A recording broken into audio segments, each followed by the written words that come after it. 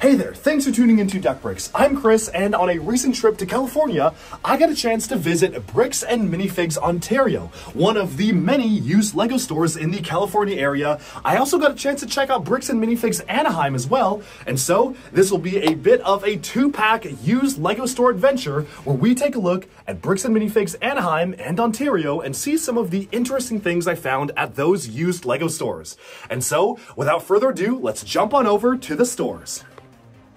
So the first location I got a chance to visit was Bricks and Minifigs Ontario, and this was the very first time I had actually gotten to explore the store, which was an absolute blast. I always loved going to Bricks and Minifigs, and I actually grew up going to the original Bricks and Minifigs store in Canby, Oregon, which was a relatively short road trip drive away from my hometown of Seattle, so it was really cool just seeing a different location in a different state. The prices of everything were pretty good. The only thing was that I honestly kind of owned almost everything they had, so there wasn't a ton for me to get, although I did manage to find a couple of unique items to pick up myself. This was really interesting. It was a sealed box of the LEGO World City Crossing train track, which was very cool. Also really cool to see the original Mindstorms RCX system, which was fully sealed. I was very tempted to pick it up, but unfortunately I knew I just didn't quite have the luggage space to bring it home, so I had to pass on it for that point.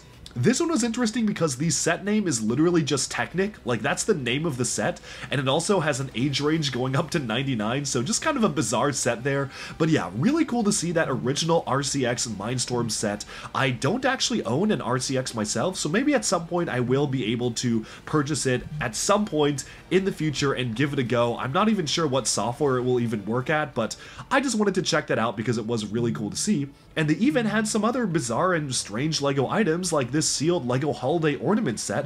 I'm actually pretty sure I had this when I was a kid. The date said, I believe, 2008, which makes sense because that would have totally been when I was a kid getting it, so that was really cool. Never really seen that sort of packaging before, so that was quite interesting. And overall, it was a really fun store to be able to explore the different variety of used items they had. From minifigures to sets to all sorts of different builds, they had a pretty good selection of pretty fairly priced items, and it was a really fun store, with one of my favorite parts being the inflatable gigantic LEGO minifigure outside the store. More on that later on. As you can see here, they had a pretty decent selection of licensed and non-licensed minifigures, including a pretty good Ninjago selection, which is always very cool to see. And I really like this section here of just smaller builds that they had priced at really nice prices. This set here was a set I didn't own yet, but since it was $250, I decided to pass up on it for now, but maybe I'll be getting it in the future. But one thing that I did actually get to do while I was at the store was meet up with Kodiak Captures, one of the best Bionicle mockists out there, who has this really cool Bionicle themed Instagram page. He just happened to be in the area at the same time, and it was really awesome of him to be able to meet up with me here, and I got a chance to actually get hands-on with some of his models, which was so cool. I have actually reviewed one of his builds in the past, which was the Kabrua mock that he made, as well as his official canon Toahaga Pooks, which won the Bionicle Toahaga Fanon contest back in the day. So it was really cool to actually be able to meet him and be able to actually just talk to him about his different mocks and building styles. So huge shout out to Fergus, aka Kodiak Captures, for meeting me here. Thank you for doing it, and it was really cool to meet you. I'm sure we'll meet up in the future next time I'm in California, and hit me up if you ever visit Seattle as well. Of course, he had built some mocks for the Yesterday Questers, which is a future Bionicle Fanon contest I plan to run here on the Duck Bricks channel, so it was really cool to see those mocks, and who knows, maybe those may be some of the future winners, upon which I'm gonna have to review them myself. It was one thing seeing these incredible builds on Instagram, but actually getting the chance to get hands-on with them, put them in my own poses, and take pictures was an absolute blast, and I just want to say thank you to Kodiak Captures for letting me do that. They were so much fun, and I can't wait to do more stuff with you in the future. But that was not the only location, because after I got a chance to quickly unbox one of these sets that I got, which was this really fun RC related car, which was still fully sealed, I actually built it while I was in California, that was not the only Bricks and Minifigs location I went to. As I mentioned in the intro, I also got a chance to go to Bricks and Minifigs San Diego, as well as Bricks and Minifigs Anaheim on a slightly separate trip, which I figured might as well cover in this video as well, to make it kind of a California used LEGO store adventure. So this right here is Bricks and Minifigs San Diego. Now, I'm gonna be completely honest, I only got like a couple of small items here because I already owned most of everything they had, but it was still, again, really cool to go to yet another used LEGO store, which even had some Comic-Con minifigures. Very, very interesting to see some of those very rare Comic-Con stuff, like the Batman and Joker pack and like the brick heads there. Super, super cool stuff. And the prices were also pretty good. 90 bucks for the LEGO Aquazone Aquasark set was really amazing. That's one of my favorite classic LEGO underwater sets, so that was really awesome to see, and I liked the variety of stuff they had. Of course, there were a lot of Star Wars stuff, but you also had a ton of other items as well.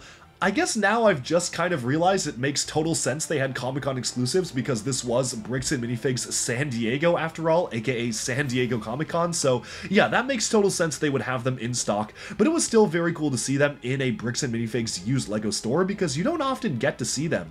Now, one of the most interesting things that they had here were some of these used LEGO sets at pretty remarkable prices. I think the Ahsoka Tano T6 shuttle without the minifigures was like 30 bucks, which is kind of crazy given that that set just released for around 70, so very cool to see that. And they even had a selection of LEGO movie sets, which was super cool given that the anniversary is coming up in February. This, of course, was a very rare set that was cool to see. The Bark Speeder with sidecar with the original Phase 2 Captain Rex minifigure, super sought after, and I personally really enjoyed seeing some sealed LEGO Hero Factory and Chima sets that were buildable figures because I grew up on LEGO action figures like Bionicle and Hero Factory and stuff like that, so it's really awesome just being able to see them sealed and kind of unlock that piece of my childhood memories. Of course, they had a great selection of minifigures as well, including a ton from Lord of the Rings, an entire table dedicated to LEGO Harry Potter, which was super cool, and even some used LEGO sets in Ziplocs, which was quite nice. One of the sets I do already own but was awesome to see fully sealed was that LEGO R2-D2 Mindstorm set. Very interesting to see stuff like that, and overall, getting a chance to explore the store itself and see shelves dedicated to GWPs and Speed Champions and Technic and Polybags was very, very fun. Honestly, I don't have much else to say about this particular store other than it was just another one of the Bricks and Minifigs used stores. Great selection of stuff. And just to call out some final stuff, that Blacktron Renegade on a stand was really awesome to see, and that Ahsoka Tano's T6 shuttle was actually $25 without minifigs, which is crazy. But now it's time to make our way over to the final location of this tour, which was Bricks and Minifigs Anaheim. This one's actually pretty close to Disneyland and Universal Studios, so it's always a perennial favorite of mine to visit every time I get a chance to go.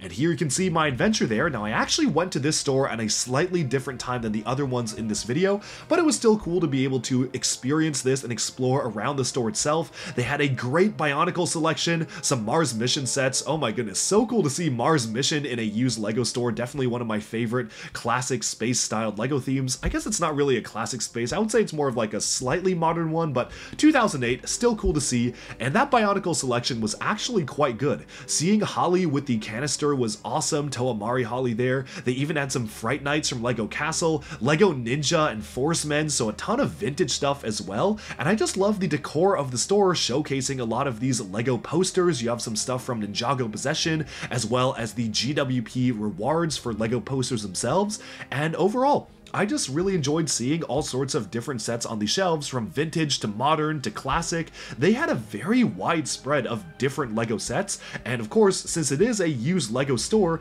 their selection is continually evolving. So this, I believe, was filmed, I think, back in November of 2022. It's been a while since I filmed this. This may be one of the longest times between filming and publishing a video that I've actually done, but I kind of realized I was sitting on the footage and never actually put it out, so I figured why not showcase it in this particular video going around Californian used LEGO stores. But yeah, this is Bricks and Minifigs Anaheim. Pretty good selection of stuff, even some of the European exclusive LEGO Magazine Polybag giveaways, so that was very interesting to see. And you can see me crouched down there doing some quick price comparisons to Bricklink, as I always do in used LEGO stores like these. But of course, they had a lot of really great stuff, including a very large mural on the back of the wall showcasing Bricks and Minifigs fully built out, which was super, super cool. Now from the store, I actually got a pretty substantial haul. There were quite a number of things that I wanted to pick up that I didn't own already, one of which was a classic Lego airport set, which was really cool to see. I also got the large-scale buildable Statue of Liberty in sand green, which was a set that I've had on my wish list for a while, but never actually got it until I visited this store. I believe that I also got some Lego Homemaker family-style sets, like the large kitchen they did, so kind of some vintage and obscure items picked up at this particular store, but I really enjoyed just seeing the unique selection, and out of all three stores, this one had the most stuff that I didn't already own, so it was really fun just being able to explore the store itself. There's a Statue of Liberty up there that you can see I eventually got, and just pick up a ton of unique Lego items. One really cool thing that they had one of the times that I went in was a collection of the sealed Lego McDonald's Tohunga polybags from Bionicle 2001.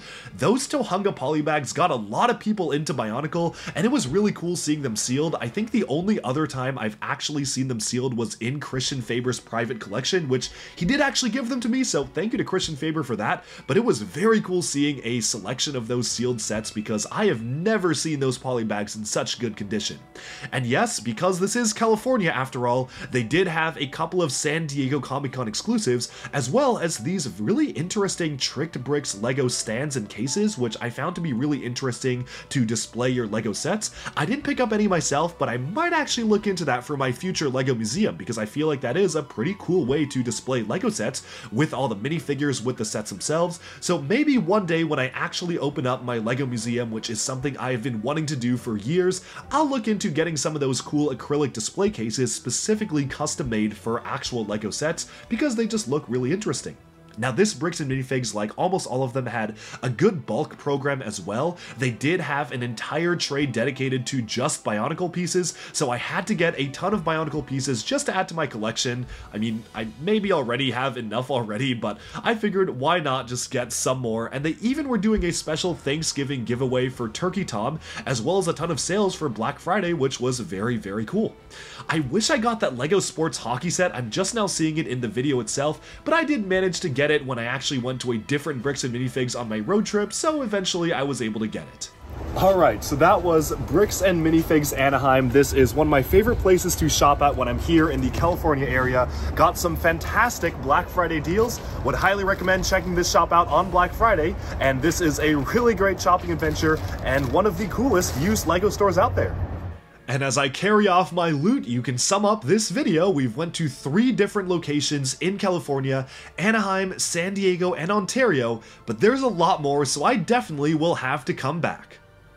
Alright, and with that, we have summed up our look at Bricks and Minifigs Ontario and Anaheim. Let me know down in the comments below if these are your local stores or if you have been to these stores before. What do you think of them? I certainly had a really fun time exploring them.